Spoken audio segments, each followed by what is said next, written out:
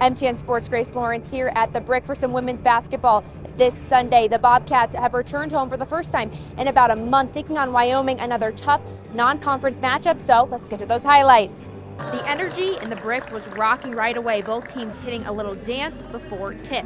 Now to the action, the Bobcats defense was in full effort today. They had 18 points off forced turnovers. And here's how it started. Freshman guard Natalie Picton gets the turnover and the offense started. Dishes it to Mara Dykstra, who hits Taylor Jansen for the first score of the game. Here's Wyoming getting going though. Malene Peterson throws it down low to Allison Ferdig, who scores. Brooke Berry comes off a screen, hits the jumper. She had 10 points tonight. Another Wyoming turnover converted. Isabel Bunyan with the steal. She'll hit Madison Hall for the jumper in the lane. The Cowgirls can cash it from beyond the arc though. Here's Peterson from three and it's good. She hit 4 threes today and led all scorers with 18.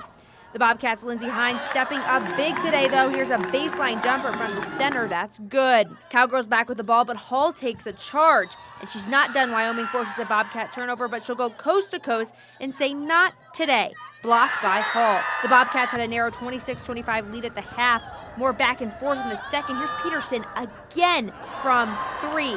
How about the effort on this drive? And one, count it for the Cats. They'll start to extend their lead in the fourth. Bunyan here sets the screen, pops out for the jumper. It's good, and the Bricks rocking. The Bobcats end their 4-game losing streak, cashing in a 64-55 win over the Cowgirls.